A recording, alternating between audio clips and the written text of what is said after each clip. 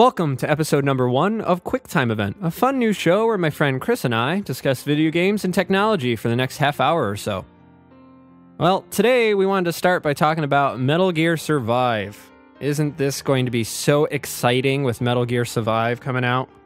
I can't get over just how salty you are about like all things Metal Gear that aren't Metal Gear. Well, that's the thing with me, is it's Metal Gear, but I feel like it's too soon. Like, this is just,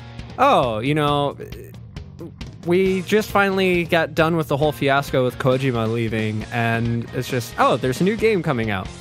And my question is, what I'm sitting here is because of with MGS5 and what was rumored for cut content is the whole, they had time to make this game, but they didn't have time to throw more money at Kojima to at least finish the last chapter properly. Like, that's where I'm just kind of salty with it. That's fair. Yeah, and I don't think I'm the only one who feels that way about it. No, I'm not particularly happy about this. Just watching the trailer, it's a mess. It really is. Yeah, I don't know. Looking at the trailer, what kind of cracked me up too is they kind of went for the vibe of what some of the Phantom Pain trailers were like, with trying to do the music and cinematics and everything. But the heart of it just wasn't there, and it's kind of funny because Kojima would pick those songs that would go along with the trailers that they would make. Like the very one that's iconic for me is the one song, I can't remember who makes it, but it's the We're Not Your Kind of People. I loved that trailer. That trailer was absolutely everything, because I was coming off of the Peace Walker HD and just being like, yeah, this is Big Boss. This is what I'm ready for. And they're trying to do the same type of thing with Survive. It's like, it has nothing to do with Big Boss. There's no point to the story. Stop trying to use the same cinematics. Like, it's not drama inducing, like, for me. It's just, okay, who are these characters? Should I even care about them? Like, no, these are probably the guys that you abducted with your weird balloons, and you took them off to an oil rig somewhere, because that's how Big Boss works. Yeah, balloon people. Yeah, he's a fucking lunatic. I would really appreciate somebody making a fan version of Balloon Fight, a version of that, where it's with the Fulton balloons, though. I would appreciate that. If somebody made that, I would play that. That would be pretty awesome. Alright, so for the one person who's willing to make that, and then one person will play it. Yeah, just send the link via Twitter to our account, which you can see right now, because we're going to throw it up there, because we have the power in editing to do that.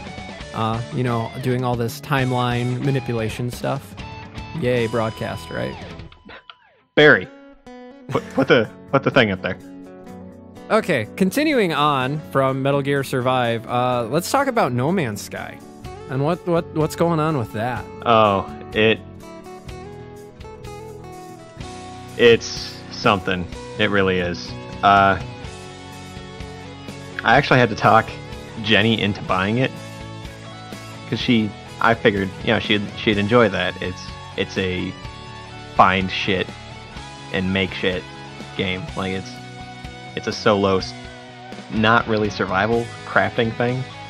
And the hype train was unreal for years, and it was less than deserving of that hype. It was not good. It was all right. It was adequate, but it didn't go above and beyond, and just I feel like it would have been a much better had it been a curated experience as opposed to a procedurally generated one, because some of the animals you run into are just fucking goofy. I've seen some of that stuff on Reddit, and I'm just, I don't understand it. This seemed like an okay thing for the game to make. Like, it's Spore all over again for some of those creatures. Yeah, pretty much, except you don't run into, like, scrotum monsters. It's like oh, here's a giant reindeer god with 2 legs stomping around on what, pig feet? What is this? It's got wings. Why is it flying? Stop this.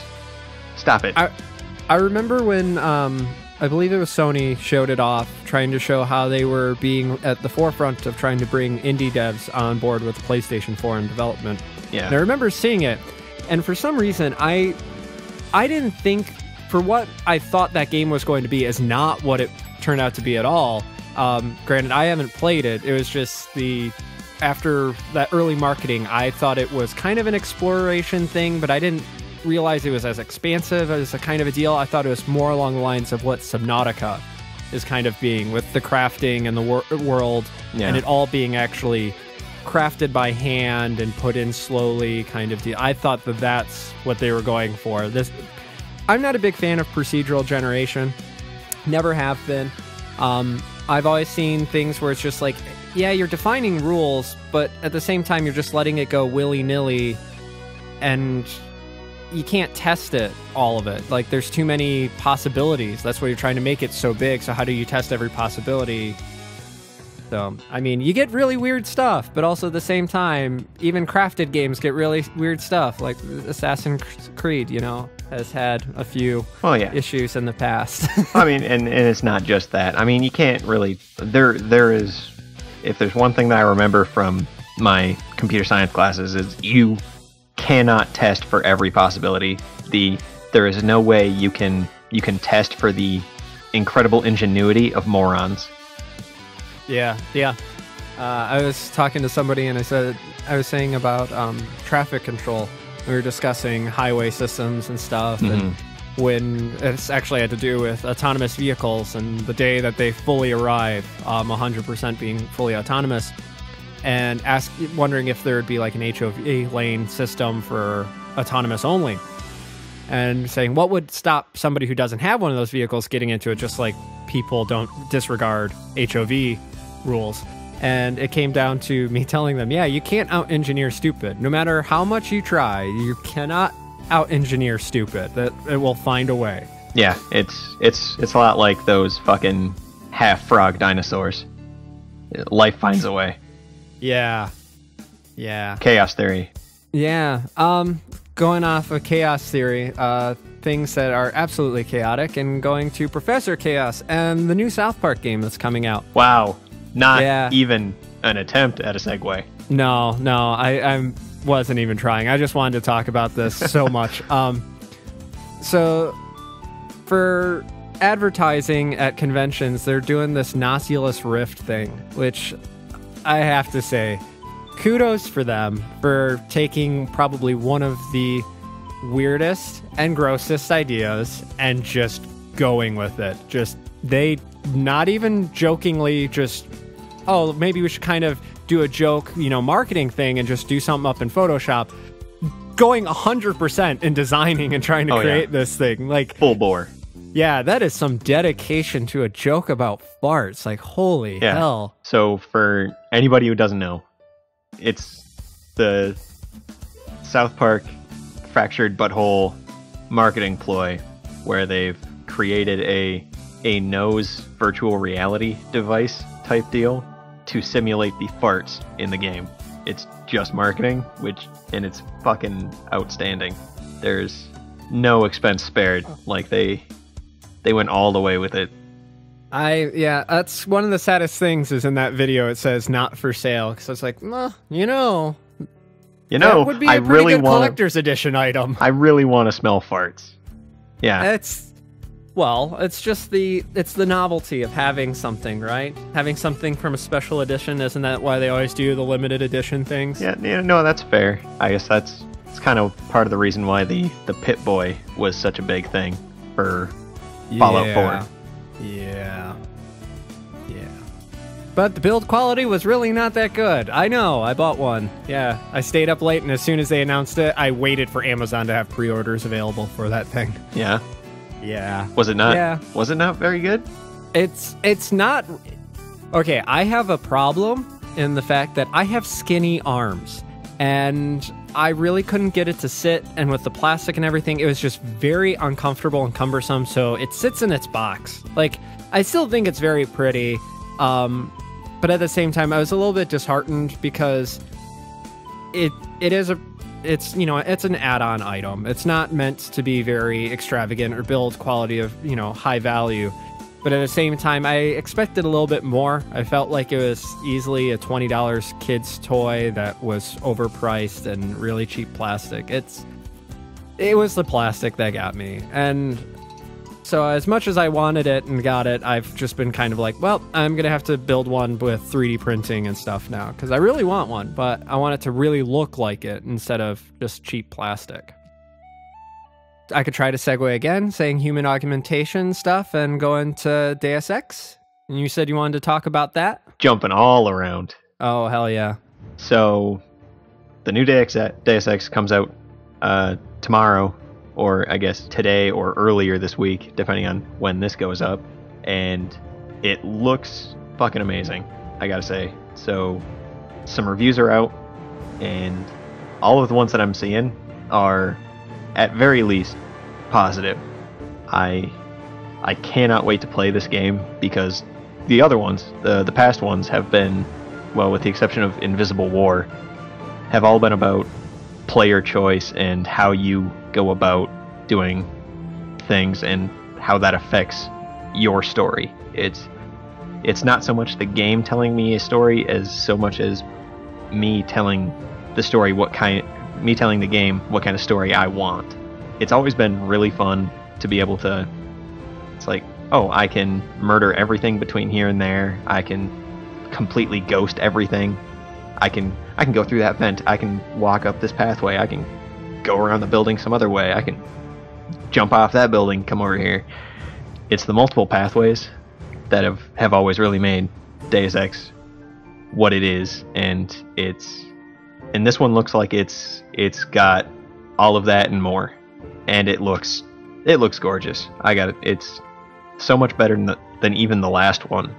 This doesn't look like it has the same animation issues in conversations that it had, where you just have that one NPC stock frame where they're like just karate chopping the air in front of you for no goddamn reason while they're talking about, I don't know, the weather. And they removed the piss filter, which I really like. I know Jim Sterling has said that he actually kind of liked that just because it added to the aesthetic of the whole cyberpunk theme. But I think getting rid of the piss filter was probably a good idea on their part. Going over like the cyberpunk kind of filters and what have you in games. When Far Cry 3 Blood Dragon came out, that was aesthetically, that was one of the most impressive things to me, was just that feeling and vibe with the scan lines going on over the screen, mm-hmm. all the bleeding colors. I loved that. I thought that was awesome, but granted, that was a game that was catering for a very particular, ridiculous type of style, and yeah. it got that. And to a degree, so was Human Revolution, but I think they would have done better had they gone with like the original Deus Ex aesthetic, like the Blade Runner look. Yeah, a lot like Blade Runner. And then Human Revolution just kind of went, well, why don't we try this black and gold thing? And it was neat. I think if they had just left it to like the Seraph offices, just the place where Adam worked, then I think that would have been a really neat aesthetic choice. But applying it to the whole game, I think it just made everything feel not as I guess vibrant is a word that I want to use, even though they're not exactly it's not exactly a vibrant world. It's dark and dingy, and everyone's just fucking angry all the time about, oh, that guy has augments, fuck him, or that person doesn't have augments, fuck that guy. I'm excited for it. It unlocks tomorrow.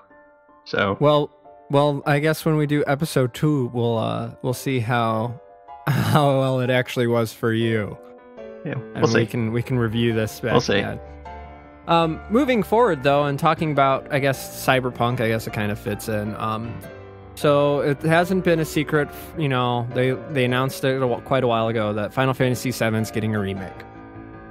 And they've been saying that it's not going to follow the typical format, and the fandom's been kind of upset because a lot of people are clamoring, saying that they want the exact same game just with updated graphics, which I really don't think anybody wants. Because as soon as you do that, if you don't offer anything different, like you can do it with Steam. You can buy the game on Steam, and there are so many mods to up all the graphics to higher quality models. But I mean, so there's that. I'm actually really excited for the idea that they want to do the real-time battle system, which is supposedly more Kingdom Hearts than Final Fantasy 15 per se. I'm really excited for the Final Fantasy 15 demo that they released. I really like the battle system. I like the control. I like the way it feels. It seems to make sense. I've always liked the Kingdom Hearts battle style. I always thought that as soon as we hit the PS2 era for RPGs, that was the best combination of trying to do, you know, an RPG, but have it actually feel like you're in it and not slowly making menu decisions. I loved that concept. That was perfect. Apparently they're talking 2017. So I'm a little bit excited for that, just because that will coincide with the 30th anniversary of Final Fantasy. So it would be kind of nice to actually go through all of them and have the remake available, at least game one. I guess they're talking three games for this, dividing it like 13 was, which can hurt them or help them. I know from one of my friends that he platinumed Final Fantasy 13, got every trophy, which was insane because he had over 120 hours, I think, in it when all was said and done. Yeah. He bought the second one and played it, and it was okay. And afterwards, he didn't even buy the third one because he just stopped caring. He's like, it went downhill so fast. And I'm afraid that that'll happen with 7. It might. Full disclosure, I have never beaten a Final Fantasy game. Yeah. That's okay. Yeah, who'd have thought that I would never sit down and play 20 to 120 hours of an RPG. I think actually 7 is the only one I've ever beaten. I'm going to correct that. I'm planning for this next year to actually go through almost all of them. So that's especially because hopefully, fingers crossed, the 12 HD is going to be out next year. That's what I'm hoping. I'm hoping it's out early next year because the Zodiac Edition has me really excited, because the fact that the license boards are restricted. And I loved 12. And I sold my PS2, and I sold my copy of the game, and I've been very upset since. And I know I could just go buy another one, but at the same time they announced it, and I'm like, HD. Garbage. I'll take HD. So yeah, I've only ever beaten 7, but I've beaten it multiple times. It's one of my favorite games. Yeah. Speaking of 7 again, Resident Evil 7 is coming out. And I guess they're planning to release it in January. Really? 2017. I hadn't heard that. That's the date that I was seeing. That could be wrong. If it's wrong, we'll update, you know, on the video saying that I was very much wrong. Now I haven't played the demo. Chris, you said you had. I looked at it, and just from the screenshots, all I could feel was PT. I think that's exactly what they were trying to go for, and I gotta say, it worked. It worked for me. I went all the way with it. I closed the windows, like headphones, darkness, and then I sat there and I played it, and there weren't like jump scares, at least none that I found when I was playing it. I was just giant baby man and like shit my britches because that one dude was just standing in a corner in the basement, you know, Blair Witch style. And it actually got me like legitimately hyped to play Resident Evil 7, which again, that's another series where I've only beaten one of them. I've only beaten Resident Evil 4. I've never played most of them. but I really enjoyed them and watching other people play them. See, Resident Evil was a franchise for me that I absolutely loved. And I had gone through the games like crazy. My uncles played it, and then they got me hooked on it. And I remember when 4 came out, because I got 4, I think, right as soon as it launched on the GameCube, and I would play that game nonstop and had to do everything in Mercenaries, which, holy cow. Mercenaries, trying to get everything unlocked for Mercenaries takes some time. It was rough. Yeah. But, see, I played through all of them, and 4 was fantastic. I loved 4. 5 was all right for me. My issue with 5 was I had to play with the AI, which, from a lot of people that I've talked to, the AI is the worst aspect of that game and pretty much ruins it for single players, which it kind of did. Mm-hmm. I also didn't like where the story was going. It just kind of got a little bit more derailed. Played the demo for 6, couldn't do it. I looked at the story after it came out, and it was kind of like the Resident Evil movies. I liked the first movie. The second movie, I was kind of like, all right. And then by the third movie, I was like, I don't care anymore, because you have gone so far off the tracks that it's just, why even call it Resident Evil anymore? It's just something else now. Yeah. It doesn't feel like it has anything to do with what Resident Evil originally started as. But yeah, I maybe I'll give the demo a try. Yeah, I'd say it's definitely worth it. It's a fun 20 minutes. You're not like me, so you shouldn't need an extra pair of underwear. But like I straight up shat myself. Disclaimer, not literally. I was I was thinking the same thing. And did you play the PT demo at all? I didn't. I watched, I think, Markiplier play it, and then I watched the best friend Zaibatsu play it, and I couldn't. So that makes me think that they kind of missed the mark for you to say that it was very PT-esque. Just for me, because looking at it, I was like, it's kind of like PT, like they were going for that vibe. PT was scary, like to me, absolutely scary, and I can do a lot of scary games. And I couldn't.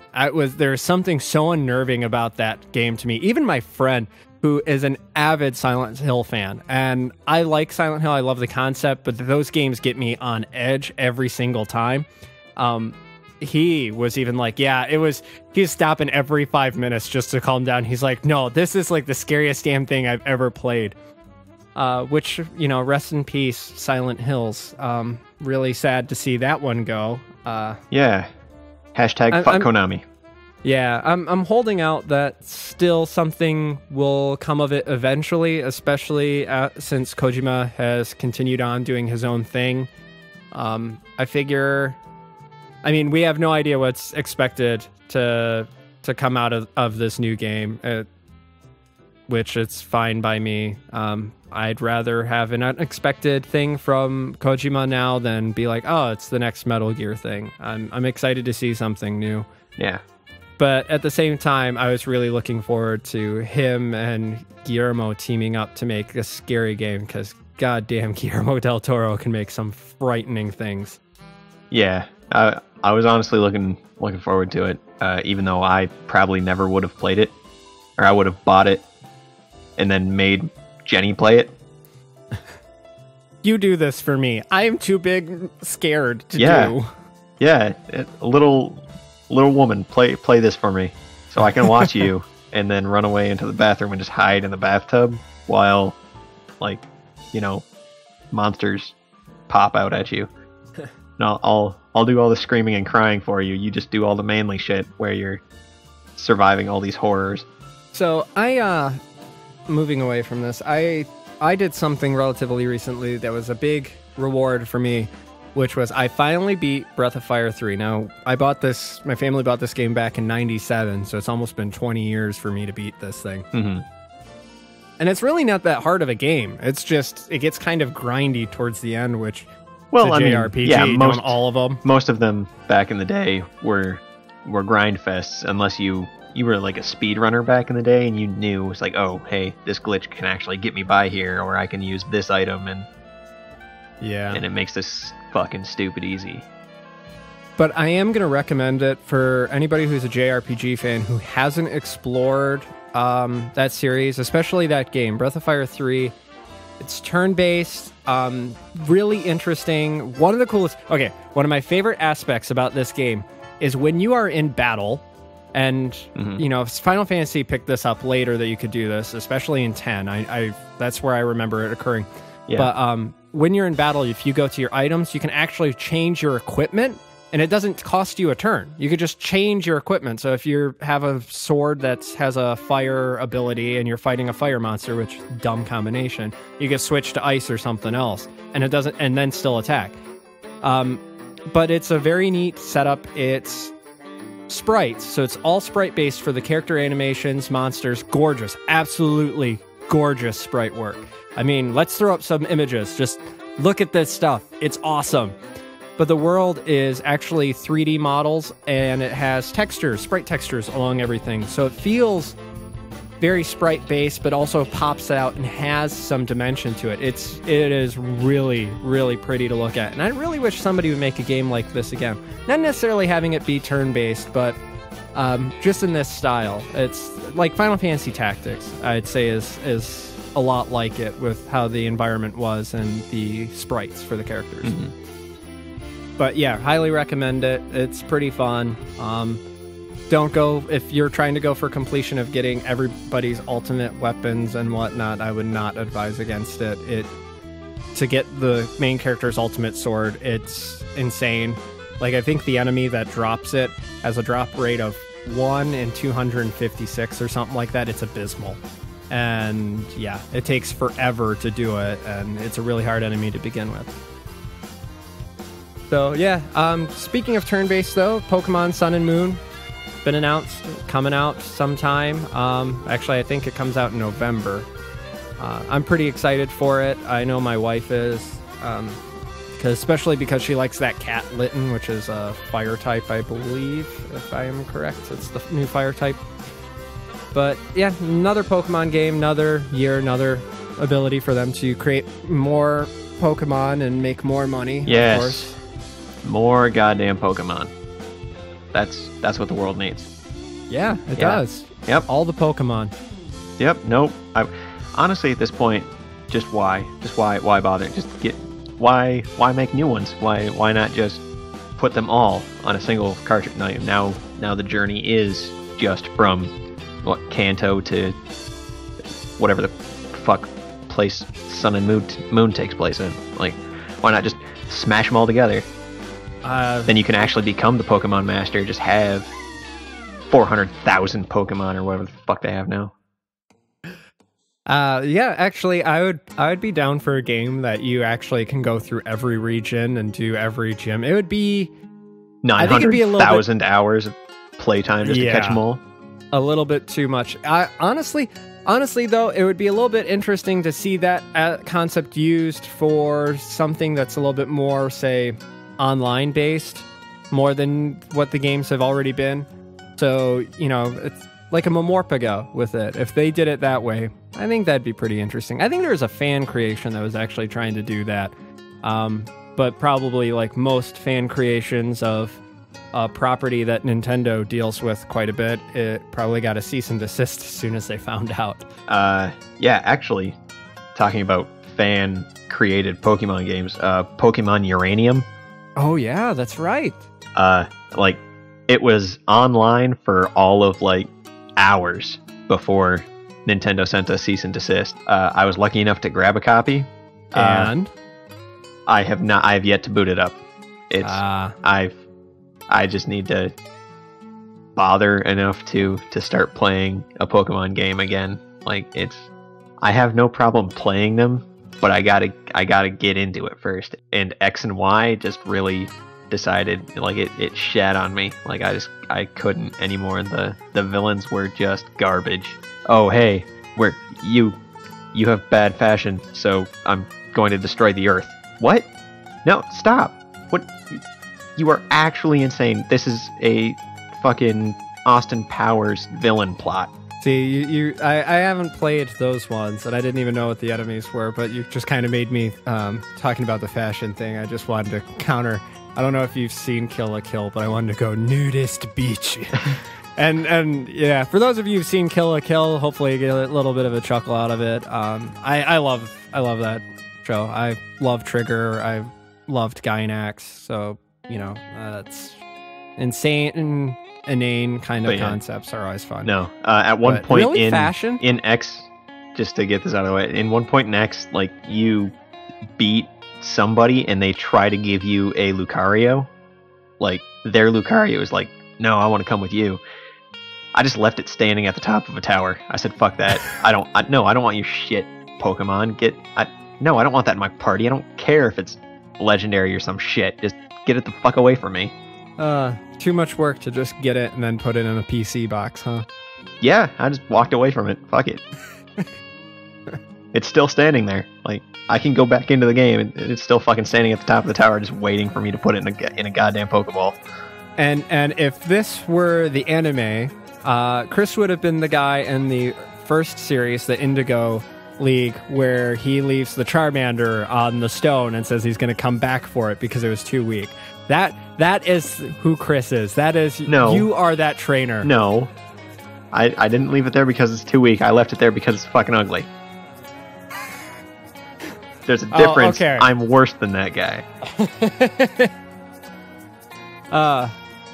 Well, I think that pretty much is a good point to leave off, as you being a horrible Pokemon trainer. Yeah. A+, 2 thumbs up, Pokemon trainer. Yeah. 5 stars. All right. Thanks for listening to this week's episode of QuickTime Event. If you have any ideas for the show, please comment below. You can find us on Twitter at @info_Ouroboros. And lastly, if you like the show and what we do, please hit that subscribe button. Thanks, and bye.